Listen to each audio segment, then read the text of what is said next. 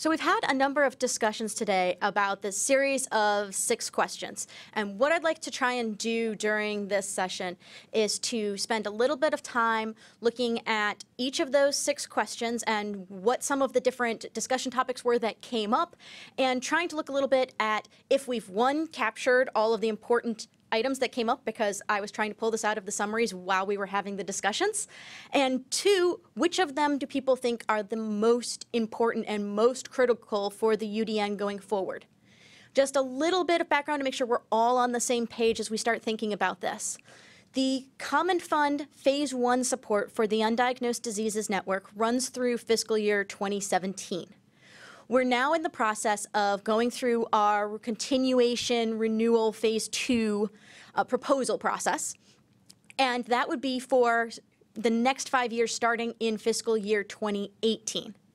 The Common Fund does not support programs for more than 10 years, but that does not mean that NIH funding would necessarily end at that point. It just means that there has to be a plan for transition and sustainability of the program past the point in time that the Common Fund would be supporting it. So when we talk about sustainability, we're really looking at, are there ways that we can leverage the way that the program would be funded in the next 5 years to be able to try and help us get the answers that we need to be able to make it more sustainable when we get to that end of 10 years of Common Fund funding, to be able to help move it into either another part of the NIH or potentially out into other parts of clinical care and research.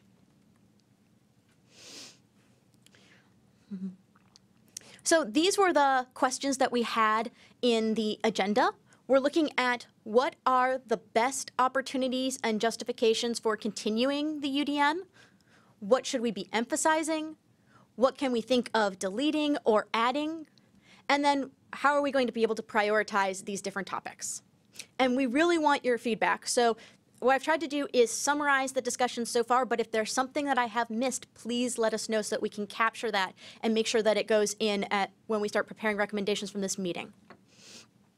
So under the intensive clinical evaluation, question 1, we had a lot of talk about how should we be genotyping first or phenotyping first, and could we potentially develop a best practice by looking at these 2 different options within the UDN and maybe having an answer by the end of another 5 years of funding. Related to that question, there was some discussion about the need to make sure that all of the data would be captured in order to be able to put together this kind of best practice guideline, that we would need to have the phenotype data even if we genotyped first, that it was really critical to make sure we had both halves regardless of which order the evaluation was done in. There was also a call to collect environmental data, more history data, epigenetic data, and really think about the interactions between the different types of data that we are currently collecting as part of the UDN and potentially some of these other avenues as well. There was discussion about if there should be a reasonable minimum core data set, potentially a set of phenotypes that would be collected on all participants in the UDN or some other type of uniform phenotyping across the network, and how this could potentially help in recognizing patterns in the data. And then finally in this question 1, we discussed that we could look at having focused expertise potentially at some of these sites, or maybe looking at being able to disseminate these practices so that more of the local clinical communities could do some of the work up first before these patients made it to the UDN. So my first question for folks is there anything major that we missed? Yes. So I think I heard that some of the cases where there was a variant which you wouldn't bring in, there could be some kind of short workup, or there could be some expertise applied to them, maybe without their even coming in, but that there be a still different kind of either center or workup, short workup, without all the other stuff, but interpreting what was there, something like that? So that could potentially build off of what's captured here as this idea of a local workup first. Potentially, is there a way to either do the outreach to the community, or it sounds like you're also suggesting that there might be the smaller way of people being able to have access to resources. I know I have that captured later in some of our discussions. Okay, Rachel? Well, I'm actually stealing one of Darcy's points here, and he and I were talking about potentially, as and as Wendy was bringing up, as exome sequencing, et cetera, becomes more universal, potentially having that as a first pass screen, whether it's paid for by insurance and is required to apply, or that we pay for, that we don't necessarily bring in everybody for the full phenotypic workup if we can make a diagnosis that sufficiently matches their phenotype before they come in, and only bring in those people who present deviations from that phenotype or in whom we don't find a ready answer in the sequencing. And that then led to a discussion of, is there the idea of capturing the phenotype in a sufficient way? How much of a workup is required in terms of a minimal phenotyping? Is there a way to scale that back at all so that we make it more generalizable to the general practice? Thanks, Rachel. So to your first point there of doing an exome on everyone first, I see that as being a little bit contradictory to the first point here related to being able to get the phenotype data on everyone. So I'm just curious what the group thinks about this idea of extending an enrollment criteria that would require having the exome first versus the idea of needing to be able to have both the genetic and the phenotypic data, and what's the relative importance of those? So I think we shouldn't make a hard and fast rule. It depends upon the patient to patient. I mean, in some cases, it's an obvious that you need to do genotyping first. In other cases, you need to look at the patient first. So I don't think this should at all be a hard and fast rule. I think there would also be some difficulties with access to the program if we were to require an exome first because of insurance payment being an obstacle.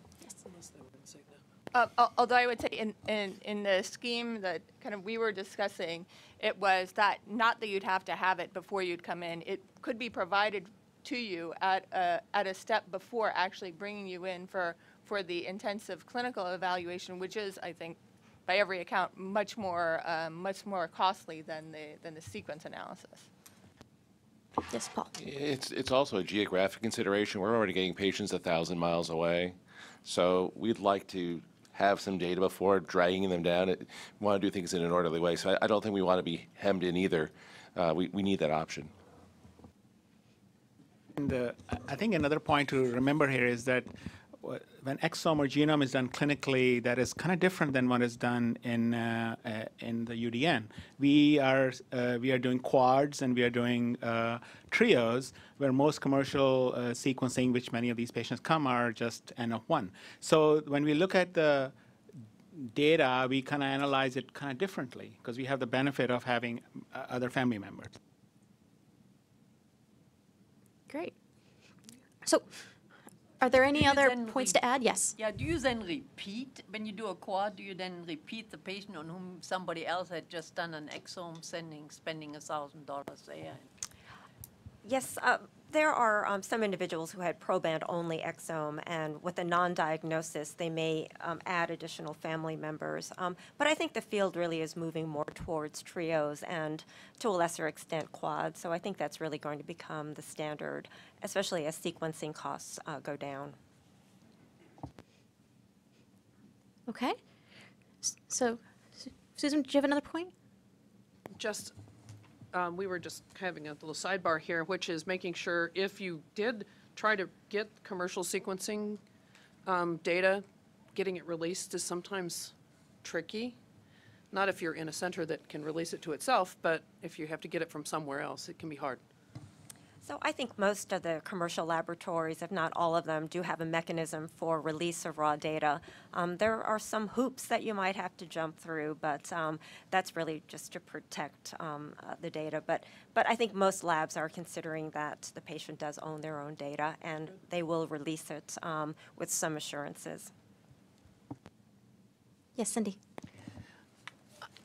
I'm not trying to get free exomes on my patients, but 50% of our patients have Medicaid, and in our state, Medicaid just started covering a small amount for microarrays. So, whole genomes are way in the future for them. But I think in trying to make sure there's more diversity among the patient population to, facilitate maybe pre-exome analysis, in order to maybe be seen in the major UDN center, but to, allow other patients to get in. Okay, so if we've covered the general topics that were discussed during question 1, are there any of these topics that folks would give higher priority to when we're thinking about how to design a phase 2, the next 5 years of the UDN? Yes. Well, this is perhaps a little biased, being that I represent the metabolomics core, but I guess point 3, should there be a minimum core data set?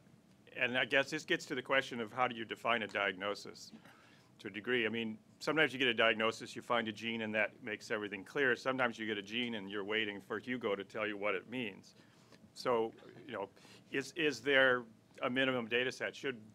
We couldn't do it with current budget, but should all patients, for instance, get a metabolomic profile on top of everything else? So you've got a larger data set, maybe addressing pathophysiology, et cetera. There was a lot of discussion about the importance of that kind of thing. So just something to throw out. Thanks, David. And I think that we can touch on that a little bit more. There'd been, in some of the other questions, a lot of discussion about potentially needing to increase the funding to the core. So I think we can get back to that point there. Does anyone have any other items that they would really call out as being higher priority than the others, or do you see these as being pretty equivalent kinds of recommendations? So what about lower priority? You can say that you think one of them is lower priority too. That is helpful. So I think I'm going back to what Steve Prescott was talking about earlier, is that we need to think about, for example, environmental history and epigenetics, because that, I think, again, is mission creep.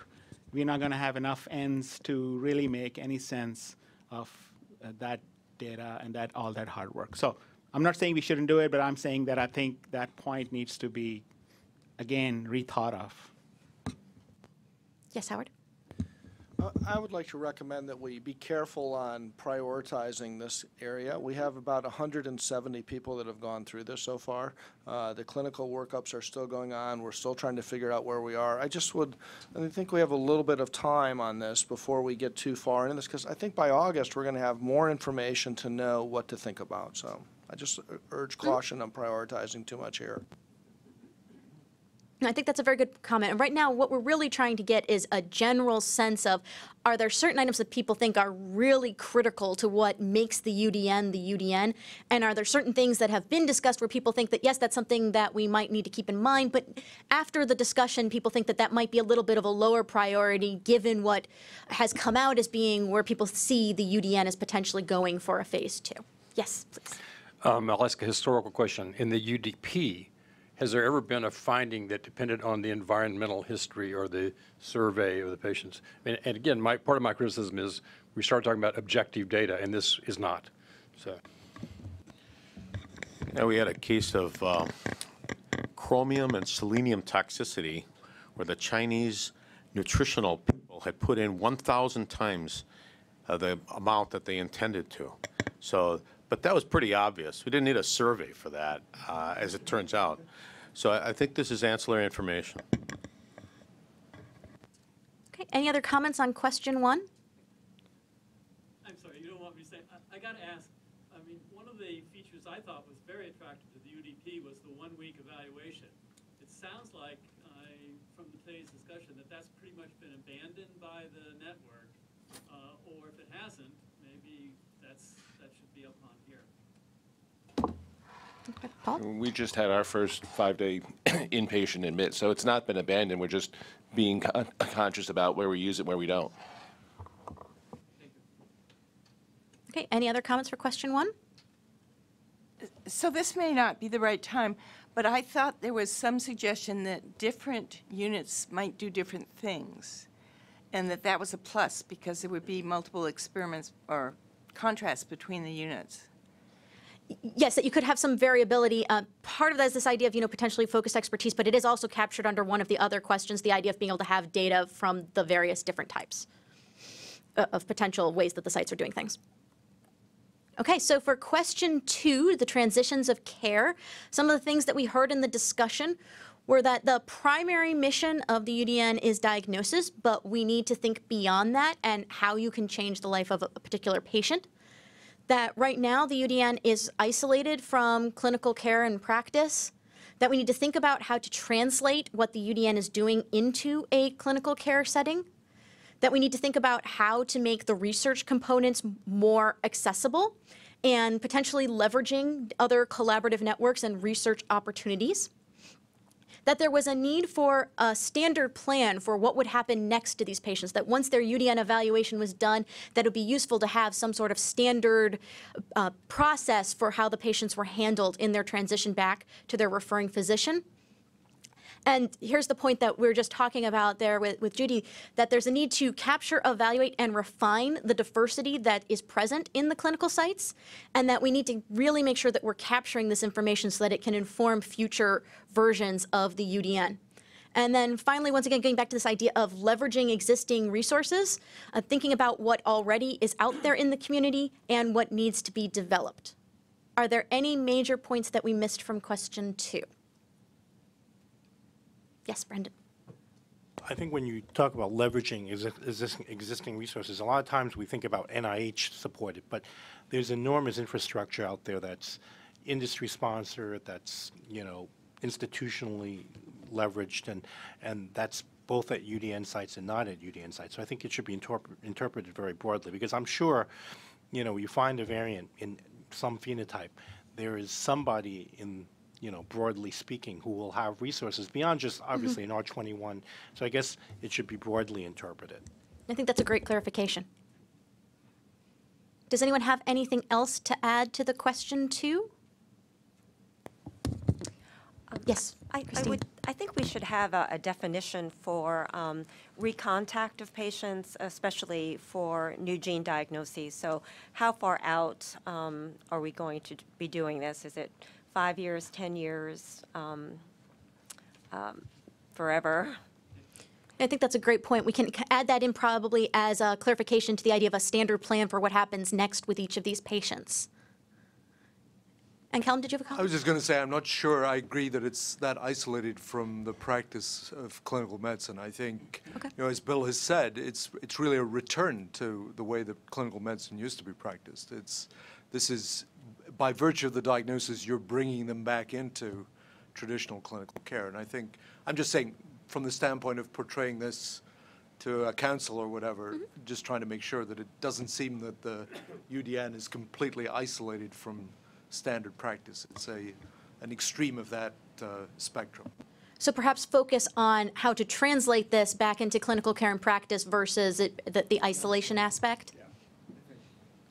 Okay, and Sue, did you have another comment as well? I was going to second that motion, because I think you will be enlisting the primary providers, whatever all they are on the spectrum, that aren't part of your investigation team, in continuing to facilitate that exchange information with the subject.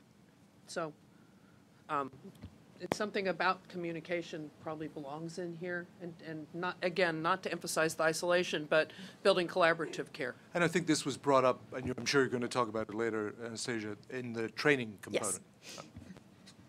Yes, Bill. And in terms of leverage, I think Bruce has already demonstrated how he can leverage his own university's resources for this. And I'd point out that Mayo and Emory and Utah are establishing programs as well by leveraging their own resources. Are there any additional comments for question 2?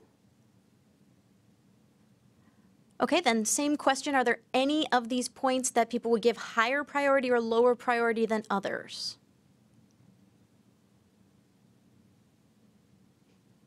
Okay, it sounds like from just the discussions here that a lot of these are very integrated with one another.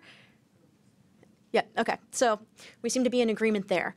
So for question 3, we talked about patient and family partnership.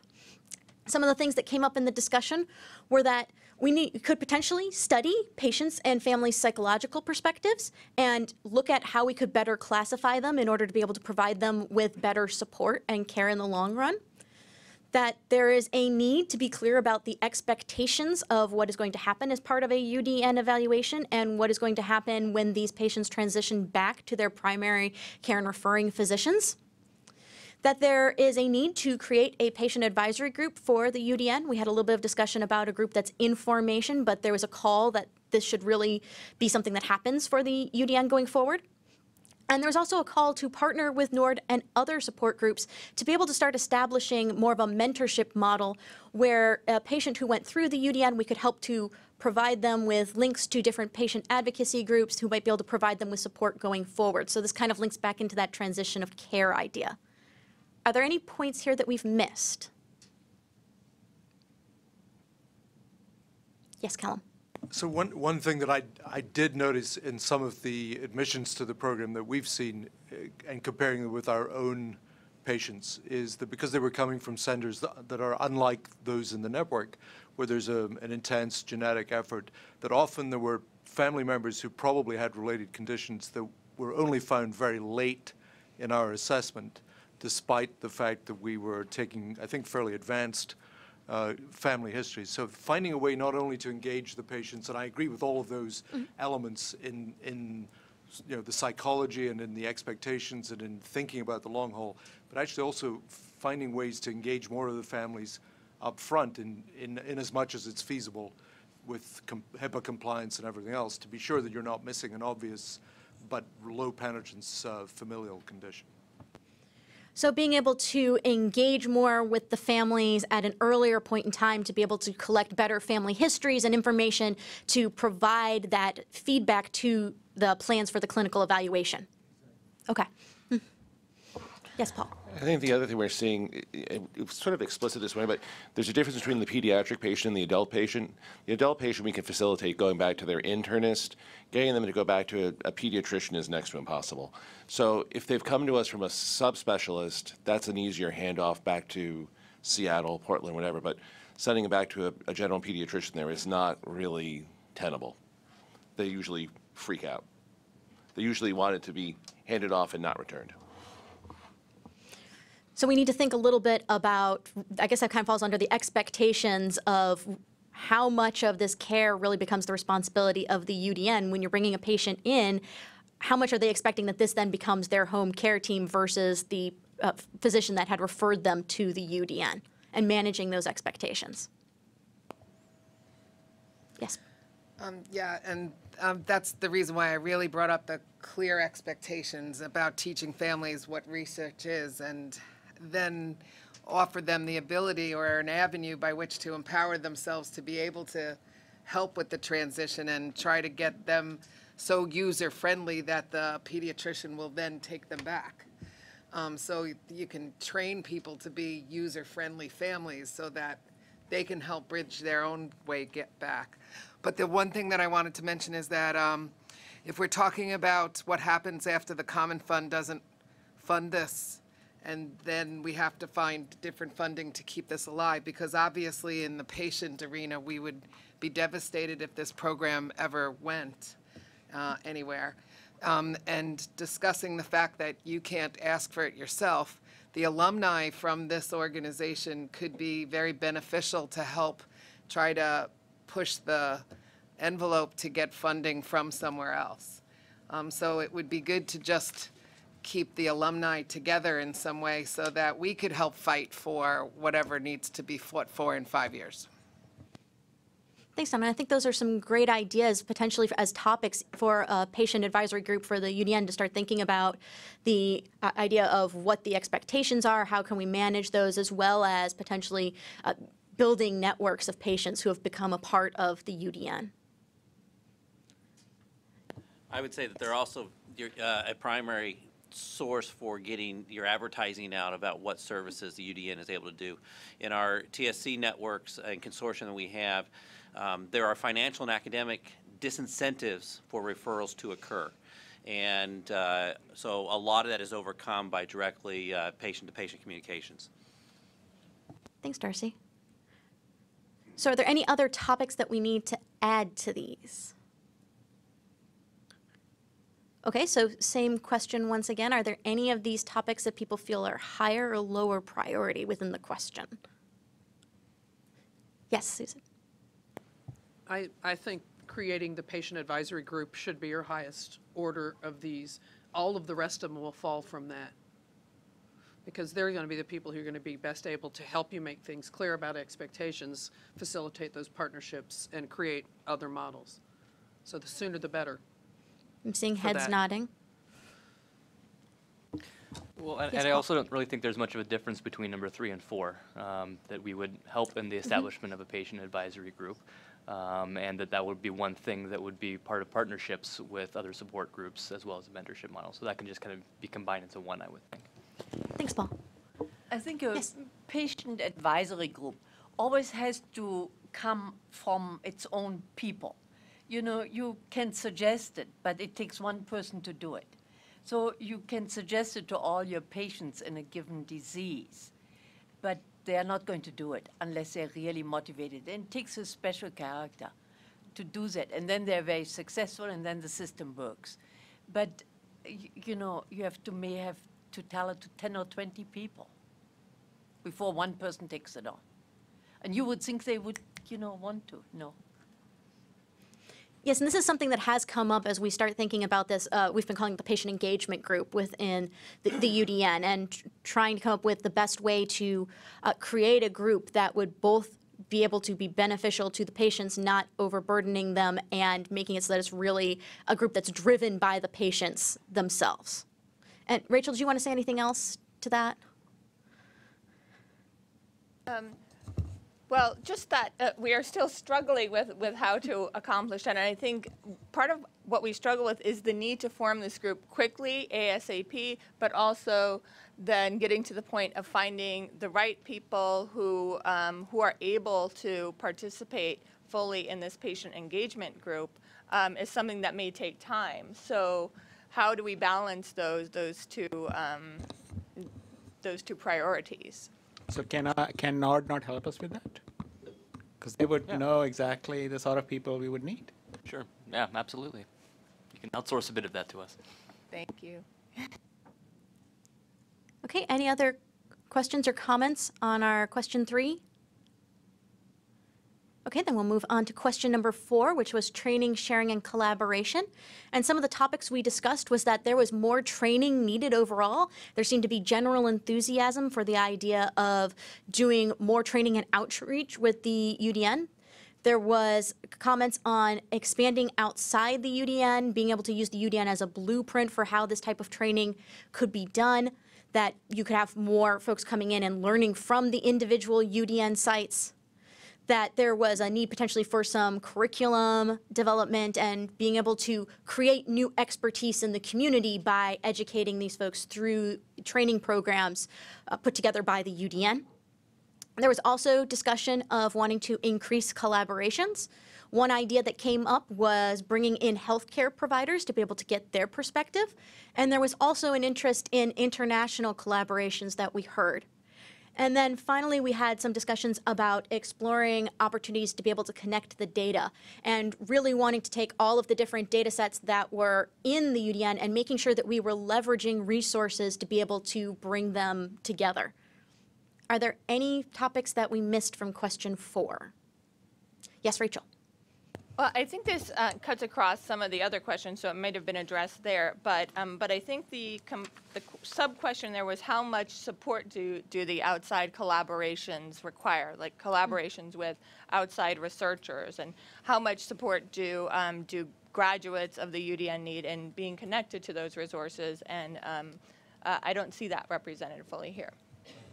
Do people have some thoughts on that? I know that we had some discussions about there potentially being a need to provide funding for the cores and that making them accessible to other sites and potentially being able to have it so that more sites could be collaborative with the UDN and sharing data back and forth. And we'll be talking a little bit about that in some of the other questions, but what are folks' thoughts about funding and support for these types of increased collaborations? Yes. Well, and I just want to clarify kind of what I meant by that, because it might be different than what you're saying, which is that, you know, you have a patient who goes through, you have an interesting potentially interesting finding, and you want to do something more than ad hoc connect them to researchers you might know in the network. So then, you have to do a search for who's the expert, and then you have to contact that expert, and you have to facilitate what that collaboration might be. And so that was more what I was talking rather than core services. It's kind of the bespoke follow-up that's required to get as much scientific knowledge and also benefit the patients as much as we can. And I think we'll touch on that a little bit more when we start talking about the virtuous cycle. But does anyone have any thoughts on that and support for being able to build resources for being able to find and connect to collaborators in the research community? It sounds like that's more of what you're trying to capture. Yes. So I think the biggest hurdle in that sort of outreach is that unless the collaborator is all, and I think somebody alluded to that earlier, is unless the collaborator is already working on that particular gene or that model, they just don't have the manpower, most people, given the tight funding, that even if it looks like a great thing, they know that they're talking about allocating their own resources, somebody in the lab, a graduate student on a project that may be high impact but high risk. So unless there is any money behind it, I don't think that's going to happen, no matter how hard we try. So in some ways, what Rachel was referring to earlier maybe was knowing if you find a gene that investigator XYZ at Stanford actually studies that gene and that particular pathway, and that is an easier sell. But otherwise, I don't think, it's very difficult to do this. Yeah, the Canadian system uses that.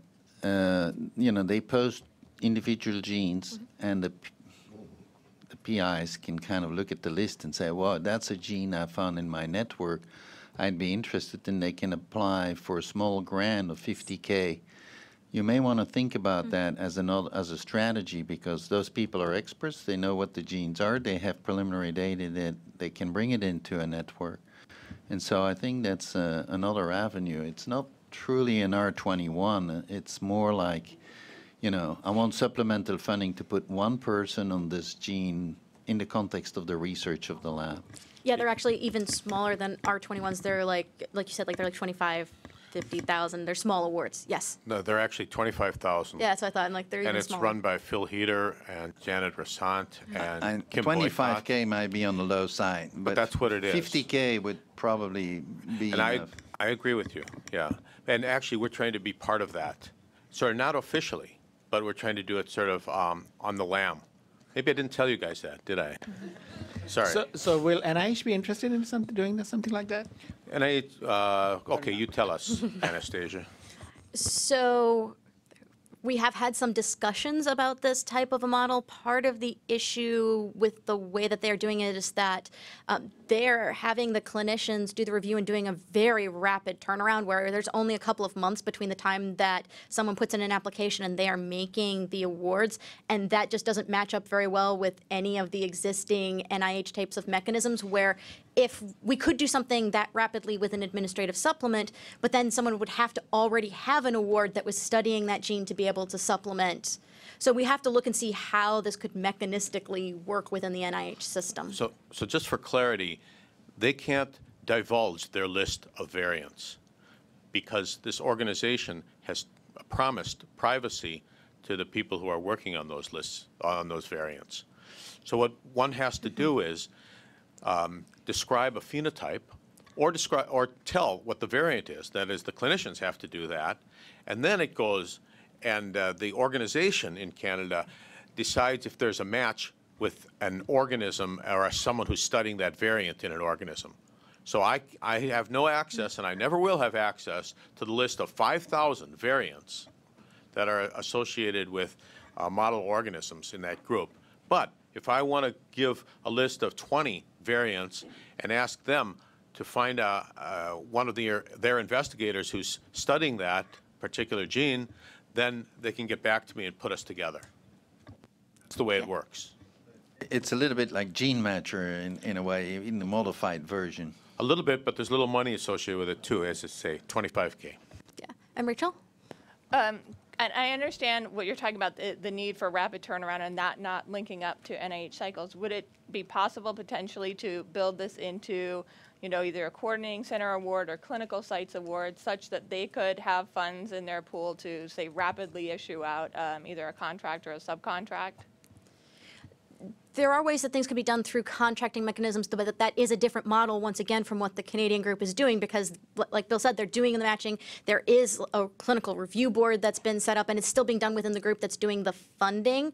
So it would be a different model if we awarded it to a core that was then running that process and putting out the awards. But it is an idea that we can pursue. Yes, Donna? And to make it a little more complicated, but to make it up to 50,000, a lot of times very, very small groups don't have enough money to impact research whatsoever, but they can get their money doubled. Like if they bring money to the table, will somebody then double it? So I work very closely like with the American Thoracic Society, and my 30,000 is turned to 60 every year for the last 8 years. So is this a possibility that it could be a small amount of money in a coordinating center that then could be matched by the families, and then let the mentorship program teach them how to raise their 25,000 to get it matched, to then make the 50,000 to start their research? Yeah, look for some kind of partnership model. It's also kind of puts skin in the game for it teaches them, it's a small way to teach them how to start to do this, right? The problem is it has to go fast, because human geneticists, I've learned, like to publish fast. And so every collaboration I've had with a human geneticist, you have to throw all your resources at once to it, to, bring it to bear in a 3 or 6 months period. This won't work for any other model organism than Drosophila, won't work for zebrafish or mice. And so it's a bit of a problem because, the pressure, very often they have one case and within 6 months there is another case. And so they're not willing to wait 6 months. So it's not that easy. And Callum? I was going to say that this actually, when we're thinking about points where healthcare pairs or public-private partnerships might begin to impact, this is one point. So if you've got somebody who's cost a particular pair a substantial amount of money, and now you have a variant that might actually help them help not only that individual but their family, it's conceivable that might be a point where for a small amount of money, the pairs might actually be interested in contributing. You can imagine we heard about Regeneron, there are entire projects in Geisinger, for example, that are completely funded off that model. So it might be somewhere where through incentive or some other online crowdsourcing strategy to get funding, you might be able to build a public-private partnership. It would have to be managed quite carefully. I think, as Bill says, there's a lot of sensitivity, and Hugo pointed out a lot of sensitivity in this area, but managing that sensitivity is probably worthwhile to get the number of variants that you need pushed through the system pushed through. Thanks. And Cindy? And while I certainly agree that the basic science component is critical, but not to overlook the translational part and reaching out and collaborating with translational researchers who can help with the therapeutic side of things. Thanks. I think we'll get to that in some of our later questions as well. Are there any other things that need to be added to question 4? Okay, so then are there any of these topics that folks think should be of higher or lower priority? Well, I like international collaborations because that speaks into the sharing, and we are, one world. There are all sorts of patients out there that we're not even don't have access to that we would if we had international collaborations that were more extensive. Bill. And once you start, you get it. And I just yesterday got an email to get involved in Africa somewhere. Yeah, and I get people who ask me, knowing me, 3-4 times a year in foreign countries. So it's right out there. It's available to everybody. Yeah, we need the ethnic-specific variants in those Sure. but first, but yeah. My experience is I'm collaborating with Australia now for UDN in Australia, is that like in Canada, people are competitive and they feel like this is really, they should be doing this on their own turf. I'm sure you've sensed that yourself. So it's easy to say that you're going to have international collaborations, but they come mostly out of non-developed, underdeveloped countries, not from Canada, Australia, Japan, and now not even from China anymore either. We have collaborations with Australia and Gareth Bainham. We have collaborations with Kosaki in Japan and with Austria and Italy. Of course, and we have, especially in Japan, there's actually a case where we found a second case of a particular gene disorder because of that. I think part of it starts with our willingness to send them our list of variants, and that's the start. So we've done that. I agree it's not hugely successful, and it's on a relatively small scale right now with individuals. But I think somewhat the whole milieu and philosophy is changing a little bit towards sharing, because people are actually getting scooped when they go at their own anyway. Okay, any other comments on priorities for question 4? Yes. Just to say that since this is a 3-part one, it's hard to prioritize because each one probably deserves its own focus there.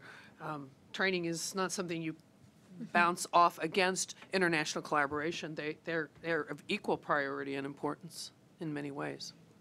I think that's a very good point. Okay, so then we'll move on to question 5, the virtuous cycle and integrating data. And here we heard a couple things come up in the conversation. One was that we should think about treatment, not just diagnosis, that there are a number of challenges for funding, and that if we are going to focus more on mechanism, that there would need to be more funding also for cores to be able to do more of that type of mechanistic study. There was an interest in the UDN model having synergies not just within each of the individual sites, but between them.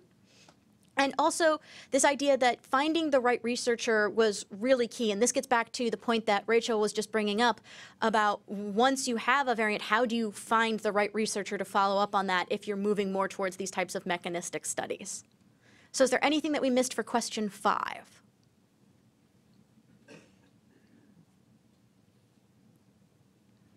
Okay.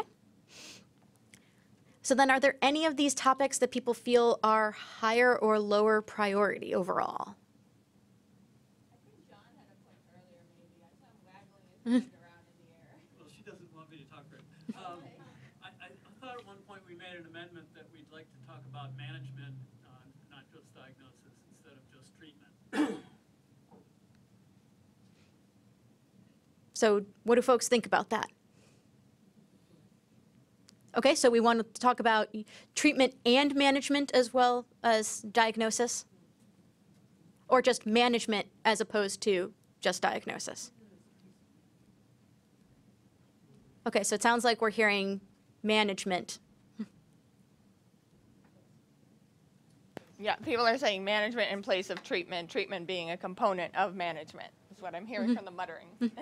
But isn't care in the original aims? I mean,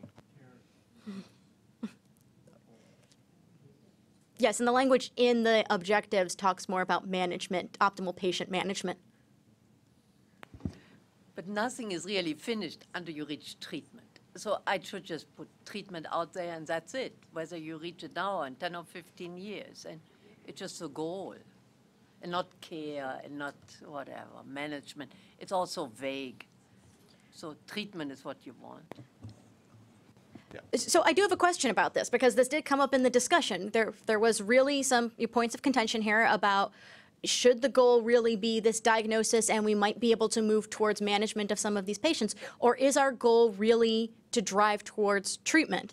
And so are we really looking at, management and maybe some mechanistic studies to better understand as part of the research, or should one of the goals of a new phase of the UDN be to drive towards treatment?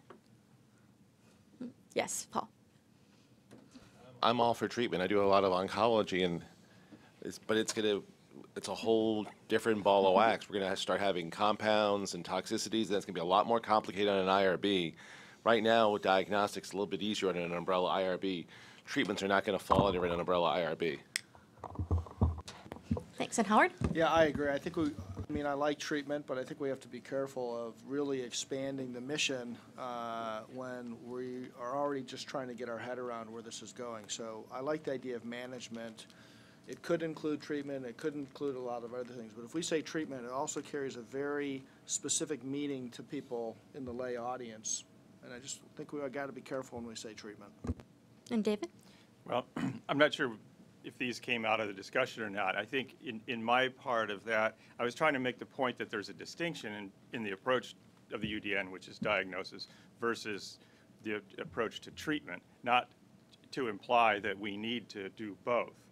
The point was that we would need to think about how to translate our approach, which is diagnostic, into the treatment realm. I would agree with the other comments, though, that treatment is not where we should be. Perhaps it's defining pathophysiology, which sets a path to treatment. But I think treatment is, mission creep with a capital M.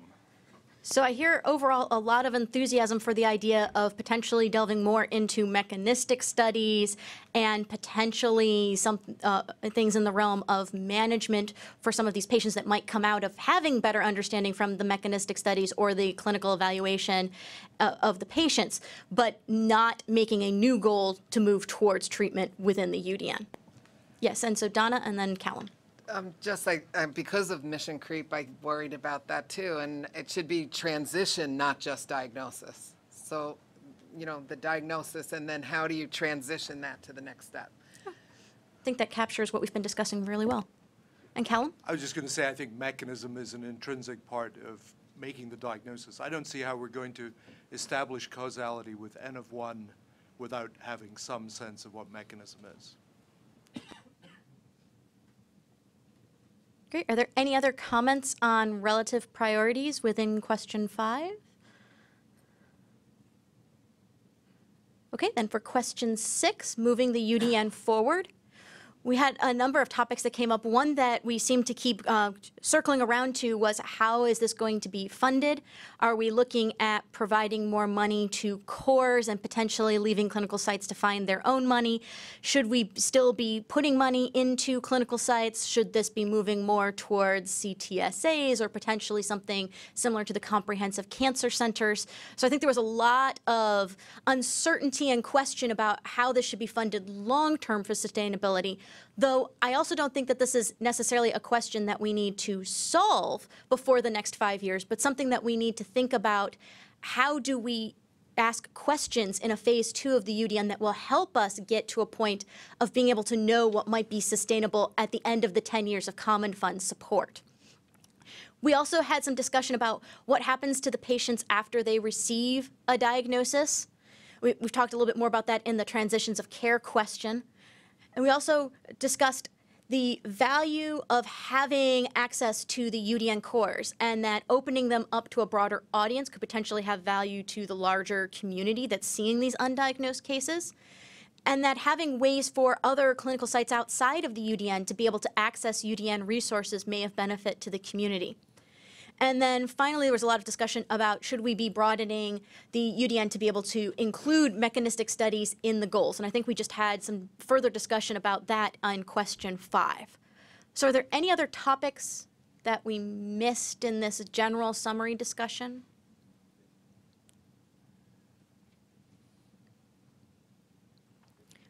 Okay, and are there any of these topics that people would like to further clarify or state that they see as being either of higher or lower priority?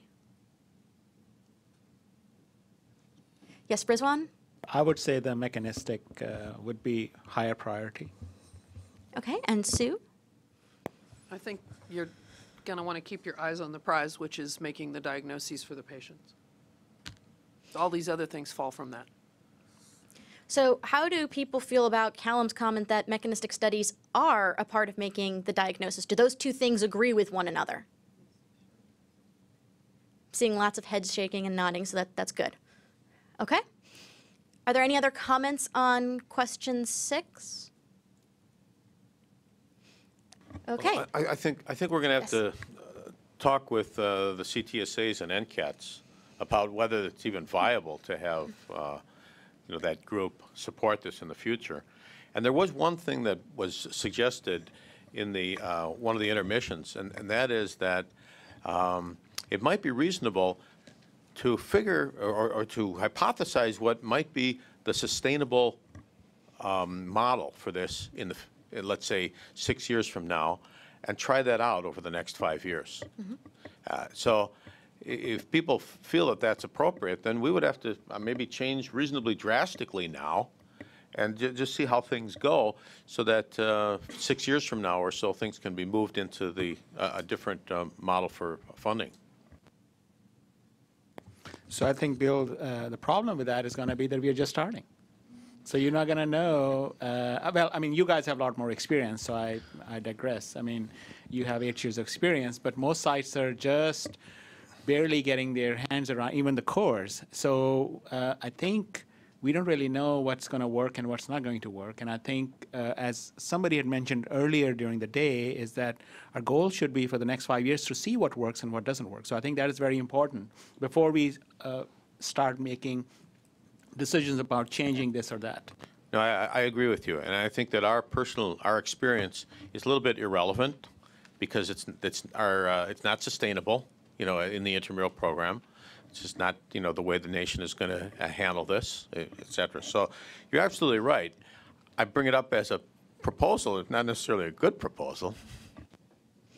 Yes, and I can let folks know, as far as a timeline here, if we do receive a continuation from the Common Fund and receive another 5 years of support, the next batch of funding announcements would be coming out about a year from now. So that's kind of the time frame that we're looking at to be able to gather more information. We're going to be putting together all of this information to be able to present it to the Common Fund around the end of the year. Okay. John? One thing that maybe didn't make the threshold of even getting on the list was the discussion of, are additional cores of anything needed? We mentioned electron microscopy and radioisotope and maybe even informatics. So how do folks think about additional core needs? Is that something people feel is really important within a phase 2? I think basically all patients who are being evaluated, and certainly most of all those who have a neurologic disease ought to have an eye exam, and they shouldn't be skipped. You just can't. You may see so much more in the eye than you see in the rest of the body, and I think it should just be done. And I'm not sure it's always done. For the EM core, the key is accessibility to tissue. And for most of the UDN, it's neurological. And I'm not so sure how you're going to solve that problem. Can you just poke in the brain and get a piece of tissue for EM microscopy? So, there is muscle sometimes in the neuromuscular disorders. Sometimes you can get a sensory nerve. But it's also true that some of the genetic defects that affect clinically only the brain will have manifestations in the organelles seen in fibroblasts. Okay, any further comments on question 6? Yes, first one? Not a comment, but since this is going to be put together later this year in the fall, so maybe one of the things to consider would be for the next in-person steering committee meeting, some of these questions this could be on the agenda for that meeting, and some of these questions could be revisited at some level, because we will have certainly more data. We will have actually real data about some model organisms. We will have people who would have actually evaluated an N number of patients. So we should probably clarify at least a small portion of this. Yes, I think it's great to be able to continue updating the data. Okay, any other comments? Okay, then our last task here is to really look a little bit across these different 6 questions that we had. And are there any of these particular topic areas that people felt we really need to concentrate and focus on? Or do people feel that these are really things that are very synergistic and complementary to one another? I hear some mumbling down at the end. Mumble, mumble. I don't see how you separate these. I'm seeing some heads nodding around the table. That is true, but I think data integration is going to be very important. How do other folks feel about that?